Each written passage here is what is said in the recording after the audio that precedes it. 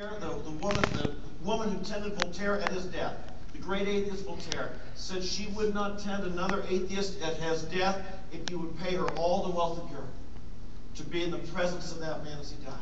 He had no hope. We have a blessed hope, and it's alive now. And store your treasures in heaven. Right? Store your treasures in heaven. Stake your life on the truthfulness of heaven and the reality of hell. Bet your life on the truthfulness of it. People ask me, do you know what's there? They say, Tom, have you ever seen it? No, obviously. But I believe in the one who has. There's only been one who's died and came back. I trust what he said about it. It's going to be a glorious place. I trust him. I've staked my life on it. I want my treasures in heaven. And when I get raptured, I want my heart to be there.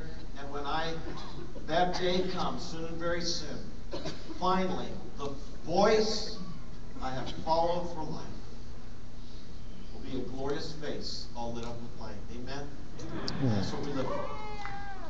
We have just two brief announcements. One is our Lost and Found is going to be in the table there. Someone said there was a Bible left in my seminar, and so what an appropriate time to announce we have a Lost and Found. So at the registration table back in the lobby, if you find anything that's lost, turn it in there. If you've lost anything you hope is found, you can go check back there, okay?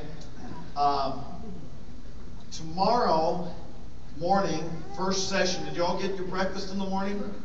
It's early, isn't it? Early. And so if you had your breakfast, get up early. We will meet here at 9. Matt Gordon will be teaching. And I believe the Florida band is playing. And I understand they have a surprise for us. And so that will be tomorrow at 9. Matt and I have been trying to figure out what he's going to teach on. It's a little inside joke. I kind of changed things on him at the last minute recently. Because I thought the title of the book was different, and he was right after. Well, anyway, I've made more than one mistake. By the way, Robbie is married to Chris. There you go.